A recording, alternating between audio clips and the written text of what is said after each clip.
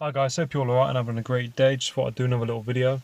Yeah, I think, you know, it's important to be happy and to do the things that make you happy and the things that energize you as a person. Because there are too many people, doing things that don't make them happy. And I think, we can get into these cycles of thought and behavior of living a life out of unhappiness, out of boredom, out of procrastination. And I think we possess, we have all the things we need in ourselves to make our dream a reality if we put in the work, take the action, and make a plan. It's not going to happen overnight. Things take time, and the road is tough. And I think, if life was easy, then it would be boring. And I think if you got instant results straight away, you wouldn't be able to reflect on the journey that got you to your destination. Yeah, so I think, it's really important to do something that is meaningful, something that has an impact. If you don't know what that is yet, don't stop. Keep doing what you're doing whilst trying to figure out what it is that you want to do or who you want to be. And I think, society puts a lot of pressure on people to figure out what it is that they want to do straight away. Especially in education and school and people's, families and parents and friends. Everyone's doing something or going to university or going into certain jobs. And it puts pressure on us to try and figure out what it is that we're going to be doing. And I think personally, some people know from a very early start what it is they want to be and what it is they want to do, and they kind of hit the ground running really, through school, college, education, university, work, etc. In fair play, if people know what they want to do early on, fair play to them. Everyone's different. Some people just know. Sometimes you've got to try things out, try out certain careers, try certain things to find out what it is that you want to do, because you don't know until you try. And sometimes you might need to give a bit of time, and just listen to yourself. If it doesn't feel right, then don't stay in it. Or if it doesn't feel right, keep pushing with that and see where it goes, because sometimes if you're in your comfort zone, you go into a situation where it pushes you out of your comfort zone, that doesn't feel good, then just push through with that, and you'll grow and you will develop, and you become more resilient, you become more confident and more experienced in that thing, whatever it is. But if it's bringing you such unhappiness in whatever you're in, then I'd say, make a change and try and find something that does make you happy. Because at the end of the day, you need to feel valued, you need to feel recognised, you need to feel respected. And these are all kind of qualities that we thrive, and these are things that we thrive on, and it drives us forward when you feel like you belong, respected, valued. These three key things, and many others as well, that encourage you to do better in that vocation or whatever it is as a person. But I kind of do these videos, and I kind of probably touch base on a similar thing. But it's something which I've experienced in myself, and I've done things that I've not enjoyed and I've not been happy in. And sometimes you grow in those places, but I think sometimes there comes a point where you need to make changes. But you possess all the qualities and all the attributes, and you have everything in you as a person to get you to where you want to be.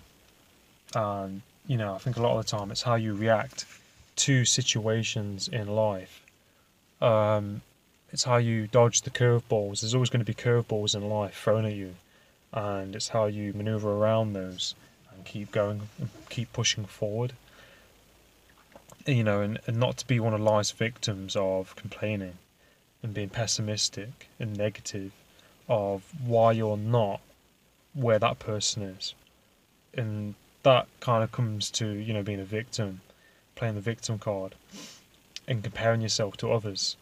And if you put all your time and energy into being a victim and comparing yourself to others, you're not going to get to where you want to be. Because you'll be putting so much time and energy into finding excuses as to why you're not where you are, where you want to be. And you have this blueprint of like a backstory of why you are who you are based on certain situations or things happening.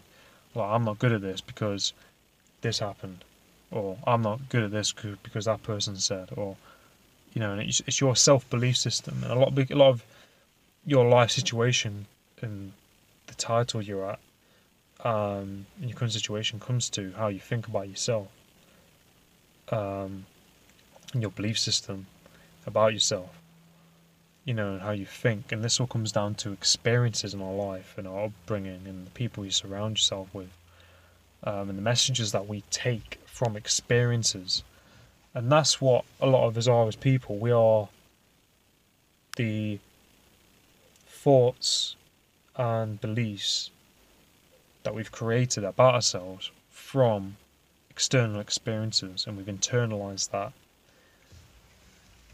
And that is kind of how things work for the most of us in our minds, in our lives. And in reality, it should be internally tune into yourself and your mind, your energy, your belief system, and work on that, and really get to know yourself, and deal with your shit.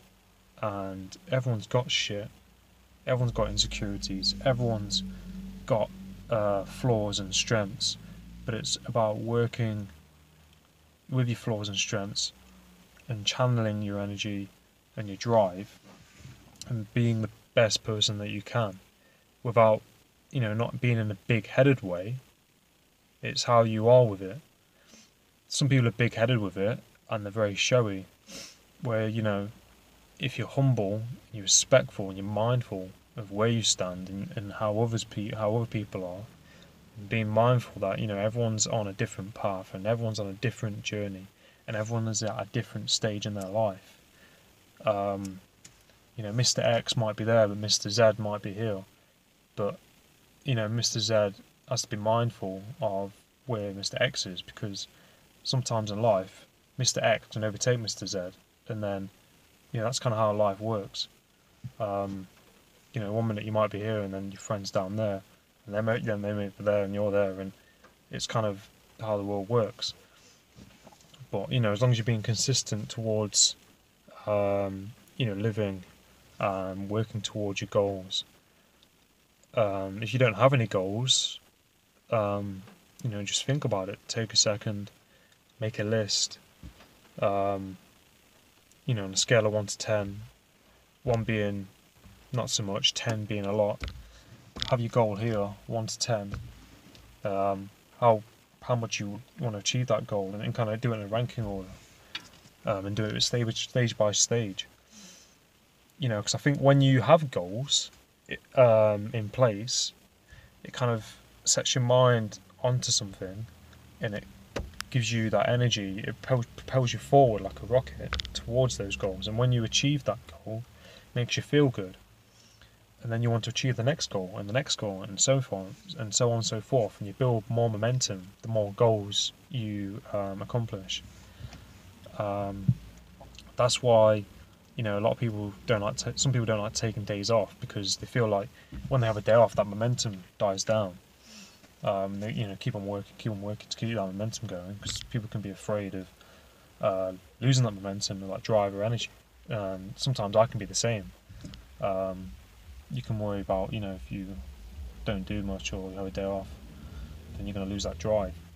But, hey ho, everyone's got their own thing.